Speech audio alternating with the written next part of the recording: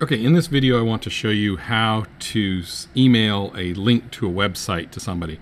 Okay, so this is obviously my Badges website, and you can see really clearly up here, this is the address bar, and this is the address of this website. And it actually shows you just an abbreviated address. If I tap on it, you will see the full address is up here. It's really mytechbadges.com/teachers.html.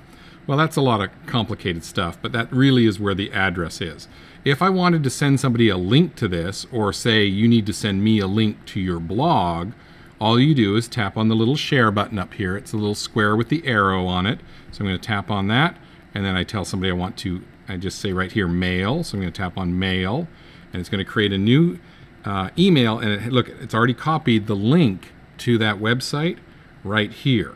So see, then I can just fill out, this is going to go to B. Flickinger right there at the Metropolitan School, and it already put the subject in here of what the website is, but I'm going to change that subject to something else. Let me just delete that, and I can say check out this cool website, and then I could type something down here if I wanted to.